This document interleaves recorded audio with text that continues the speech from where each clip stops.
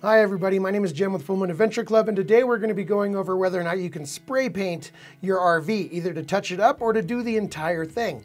Now for 95% of you watching this video, probably not. I would not recommend it. You're going to have nice automotive paint jobs on there with a clear coat and decals, and typically it's pretty easy to mess up, and even though spray paint would adhere to those surfaces, it's not going to have the same appearance and it's probably not going to match, and I just wouldn't recommend it. You're probably going to have to get a professional to do it. But that can cost anywhere from $5,000 to $30,000 to paint an RV professionally, where they're going to strip it and primer it and use nice airless sprayers with high quality automotive paint and put on new decals and a clear coat and all that stuff. Probably in an airless vented room to prevent dust and stuff like that. So it's a real process. My RV is 40 years old and I bought it for $5,000 10 years ago, so I'm not about to spend $5,000 painting it. So I just wanted to kind of clean it up and try and give it a little more life, and this is what I did. And I'm actually pretty happy with the way it turned out. Is it perfect? No. Does it look way better? Yeah. So I thought it'd be fun to share that with you guys, and I will give you some tips and tricks along the way in case you decide to go this route, if that helps you out. And I'll also put a link down below to some of the tools that I used, like paper gun and some good tape, painter's tape, stuff like that down below on Amazon if you're interested. So without further ado, why don't we get right in to this very long process of slowly painting my RV one little tiny section at a time. So I actually found some old footage from the first day I actually bought this RV. So this is me picking it up, and you can see the lines are really faded. The Jamboree's completely faded out the logos, and it's got some spots on the paint. It looks dated. And so little by little I started just fixing this guy up. For example, this was just me doing one stripe this one day, and what you want to do is lay down a lot of paper because that overspray really goes everywhere. You probably want to do it on the top too, but I had it taped up top and there was no wind, so I felt pretty confident with that, and it worked out just fine. I also did a little bit of beige on the bottom kind of skirting area, the bottom of the RV there, just to kind of clean some of that up. And that was just one stripe for that particular day. And then here's a little tip for you when you're putting on the tape. I learned this early on. If you don't want bleed through, which is where the paint goes underneath the tape and gets into spots you don't want, put it on very carefully with your finger, but then take the roll of tape and just mash it against your applied tape and just pull it all the way down, and that really gives you a nice tight bond so you don't have any bleed through. I also highly recommend getting a paper gun. It automatically attaches the tape to the paper and you can just roll it out, and then it has a nice cutter so you can just kind of tear the paper, and usually it cuts it really straight, but I rip it here in a second. But it's a great way to apply and cover large areas very quickly. And then you always want to make sure that you attach that with a second roll of tape on the bottom. That usually cuts it straight, but I messed it up. But you always want to tape down the bottom, because otherwise inevitably a gust of wind will blow that paper up into your paint and it ruins everything. So always make sure that you cover and tape the bottom of that paper as well. And again, I kept working my way around doing different stripes, and after about 3 coats, I would say, I would usually be good. And I like to pull the tape off right after I do the 3rd coat, so you don't pull tape off. If the paint dries on the tape, you can kind of tear it and pull it away from the areas you don't want. So I like to remove it kind of right after the 3rd or 4th coat. Whenever you're happy with it, I pull the tape off. You got to tape every little thing, every little keyhole, every little anything you don't want paint on, you have to cover with some tape. Now, I don't use paper a lot in my application, but I highly recommend you do. The method I used here, because I didn't have paper this day, or most of the days, was just kind of folding the tape in half so it kind of makes a little lip. And that would keep a lot of the spray from just kind of drifting down and maybe sticking to the beige areas I didn't want. And so that was my method. And then you just want to really, really lightly apply your first coat of spray paint. You do not want coverage. You just kind of want to make everything kind of tacky. You just barely want to cover the surface with a really light coat. Wait about 10 minutes until it's nice and kind of tacky and sticky. And then you can go a little bit heavier and not worry so much about the paint running and dripping down the side of the RV, because it's not flat. So gravity's going to be pulling on that paint. And you just want to do lots of little light coats, and that's going to avoid runs and drips, which are a nightmare. It's really hard to fix that stuff, so you got to be really, really careful. Now here you can kind of, this is my first heavier coat, and you just want to push the button while your can is in motion.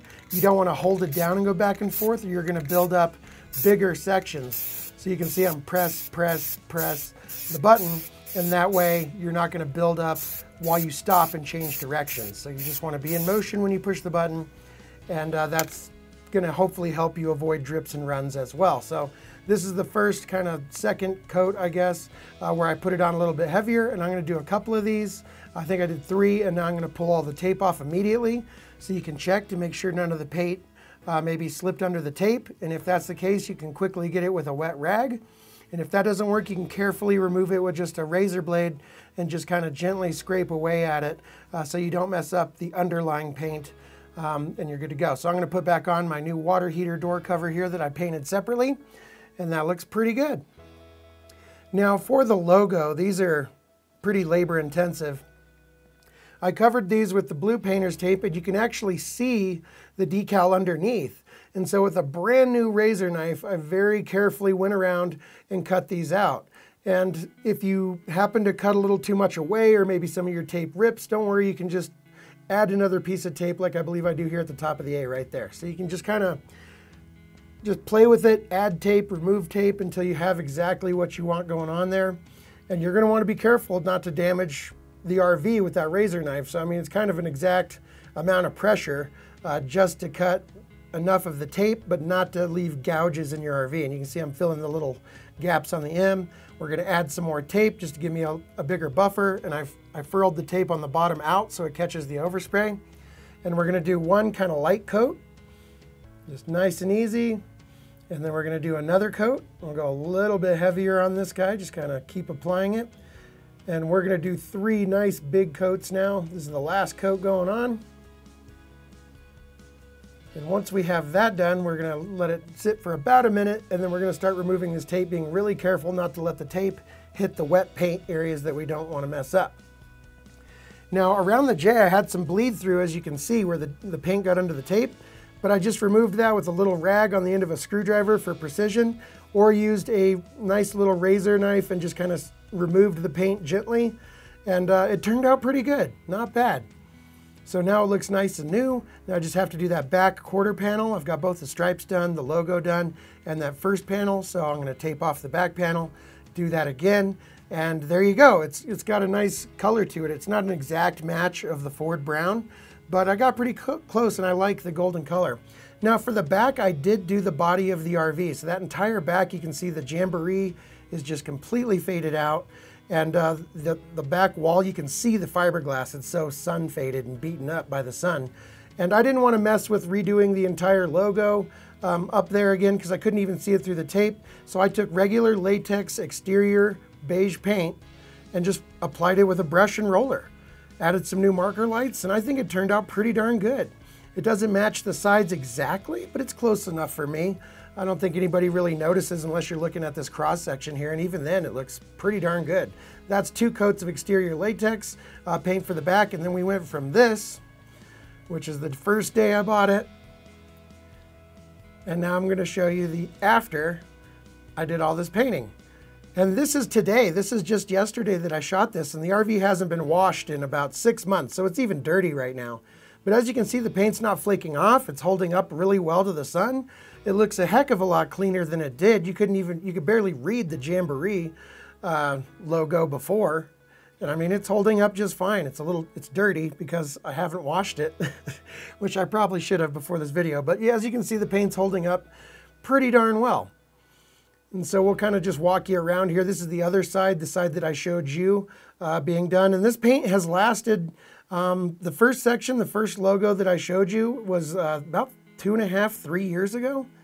And it's doing just fine. And this side was done about, I'd say about 8, 9 months ago. And there you go. I think it looks pretty darn good. Well, there you go, guys. Is it perfect? No. But does it look way better? In my opinion, yeah, definitely. I think it cleaned it up a lot. It doesn't look like a 40-year-old RV. Now it looks kind of like a 20-year-old RV.